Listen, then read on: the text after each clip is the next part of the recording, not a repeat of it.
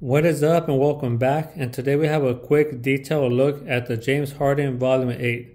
Let me start off by saying that for Adidas, the sizing many times is going to be a little bit tricky. The best thing you can do with Adidas sneakers is try them on in store to really dial in how the shoe is going to feel. Now with this one right here, I'm going to recommend that everybody goes a half size down if you're looking for that performance snug fit.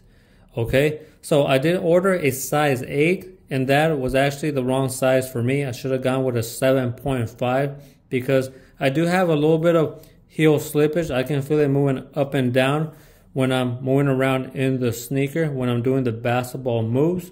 Not so much when I'm just walking around. When I'm actually trying to jump and move, I do feel that in the back. Also, within the sneaker, I can feel my feet just moving a little bit like that, left and right. And I'm going to say, if you are going to pay big money for a sneaker, especially for basketball, you want it to fit real good, especially when it's expensive. Now, this one with taxes is going to be around 170 USD. So that's a lot of money for a top-end performance sneaker. So definitely get the sizing down correctly.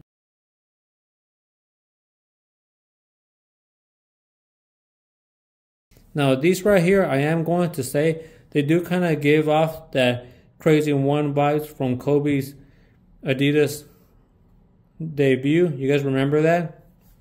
Futuristic looking.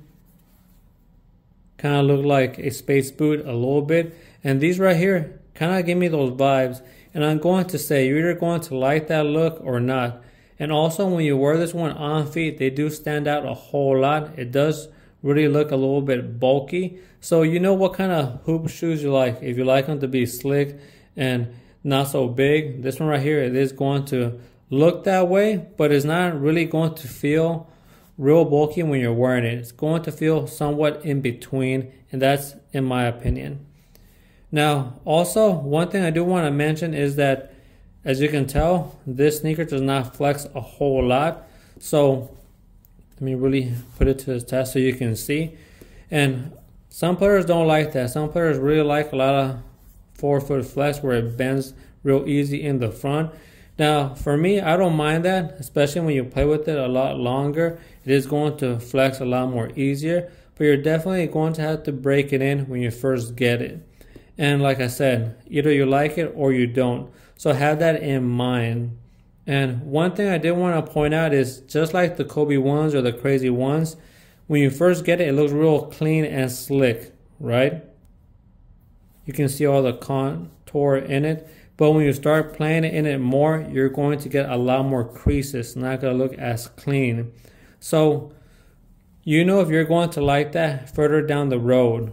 And I'm just letting you know ahead of time so you can decide if it's going to work for you. Now, also, as you can tell, the materials do look somewhat thick. Just look at that. You do have a booty construction within the shell, right? You got the shell, this right here, and then you have this material inside the sneaker. So it's definitely going to get warm or hot in this one. So have that in mind. Again, you know what you like on the court. You like more air. This is not going to be it flowing through the sneaker.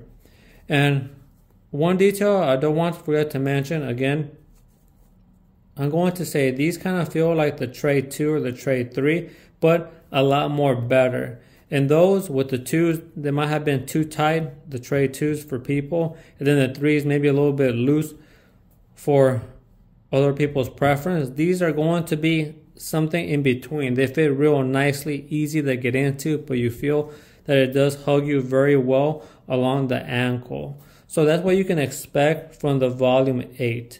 And again, very good heel support, nicely built in the back.